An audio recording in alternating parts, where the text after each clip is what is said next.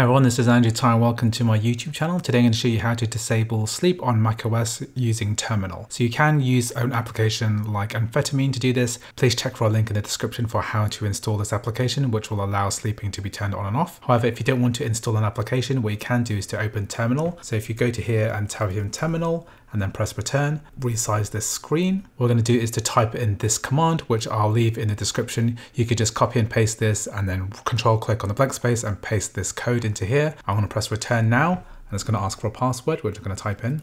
And now sleep is completely disabled from the computer. So if you want to re-enable sleep, all you need to do is switch the 0 and the 1 in the opposite direction. So all we need to do to turn sleep on is to type in sudo pmset b sleep 1 with sudo pmset -b disable sleep 0. So this will enable sleep mode to work as normal. Just press return and this will turn sleep mode back to its normal state.